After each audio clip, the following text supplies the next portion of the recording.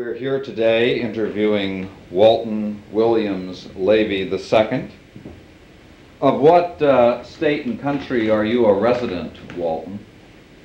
Colorado, USA. What city in Colorado are you from? Colorado Springs. Very good. Where are you at the moment? London, England. You're in London, England, I see.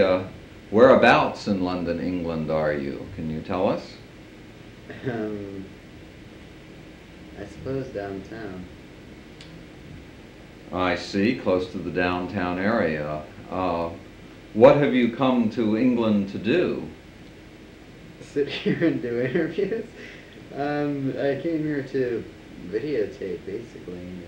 Haven't had the date for it yet.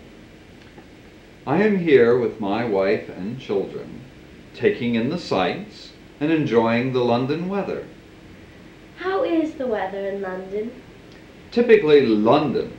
As Horace Walpole said, the London winter ends in July and begins again in August. And this summer is living up to that prediction of the England winter. Ah, yes. Now, what do you plan to do in London, England? Well, the thing I'm most excited about is that we have BritRail passes. And, well, they're not BritRail passes, they're BritRail passes. And we're going to ride trains all over Britain to all the exciting tourist cities, such as Bath and Canterbury and York, etc. I see. Now, where would you be now if you weren't in London, England? Well, I'd probably be in my hometown of Colorado Springs, Colorado, USA. When the weather gets better, what are you planning to do? What kind of videos are you planning to shoot? Two kinds. Trains, which I do in Colorado, and sights.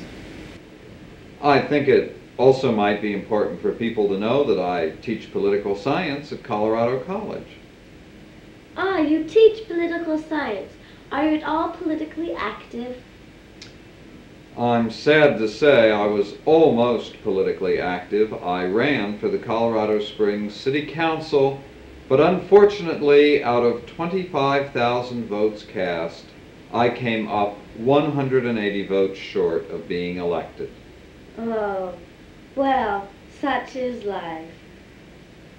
I guess we better let you go.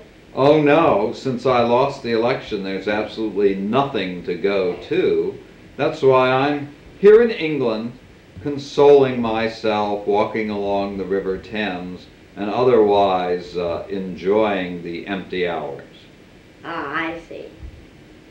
I'm particularly enjoying the fact that they're having an election in England right now.